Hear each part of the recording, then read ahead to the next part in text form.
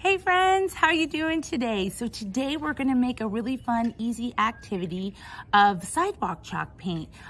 It's very simple ingredients. You just need some cornstarch and you just need some water and then food coloring, or if you have liquid watercolors, you can use those too.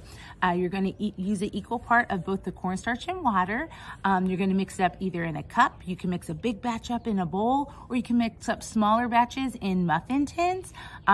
Easy peasy with muffin tins. We found that 2 tablespoons of cornstarch and 2 tablespoons of water make a great amount.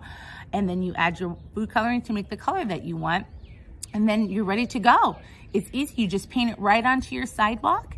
It dries up real easy. It washes off with the rain or with the garden hose. And then what's really great about this is if you leave it, like if you've made a muffin tin full of them, if you leave it out to dry, the sidewalk chalk paint dries up a little bit, kind of gets crackly. Just add a little bit more water and you can use it again. So it's reusable. It's one of the best recipes I found. I painted up a little sunshine here. Hopefully you can see that. And you can see that it's kind of a really thin, liquidy type of concoction, but so fun to use.